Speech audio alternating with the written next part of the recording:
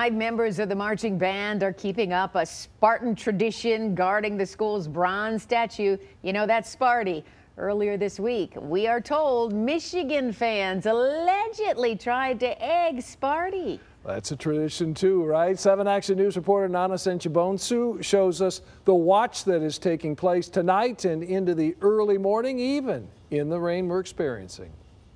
It's a Spartan tradition that people take very serious. For the past week, we've been watching Sparty, keeping a close eye on the university's Spartan statue, especially when there's a big game coming up, and even more when it's their rivals, Michigan. They believe a Wolverine fan attempted to harm Sparty on Wednesday. A couple eggs thrown, some of the flower beds were trampled, but nothing major really happened.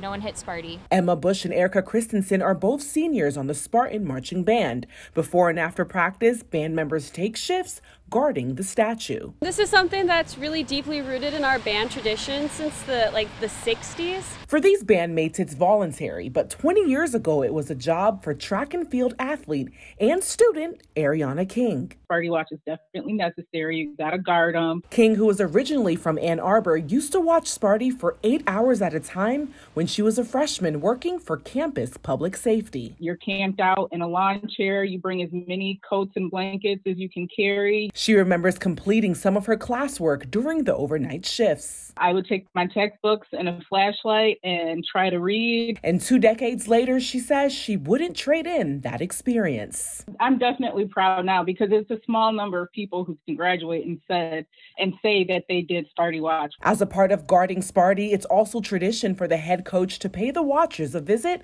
with boxes of pizza. Every year they've come out. D'Antonio has done it every year. This year, head coach Mel Tucker made sure to continue that tradition. He did thank us for guarding the statue and all the work we put in as a band. The Spartan marching band will take the field with Michigan's band for a halftime performance. It's going to be a really good show. It's going to be a really fun show. But even during the show, they say someone is always keeping an eye on Sparty. I'm Nana Senchibonsu for 7 Action News.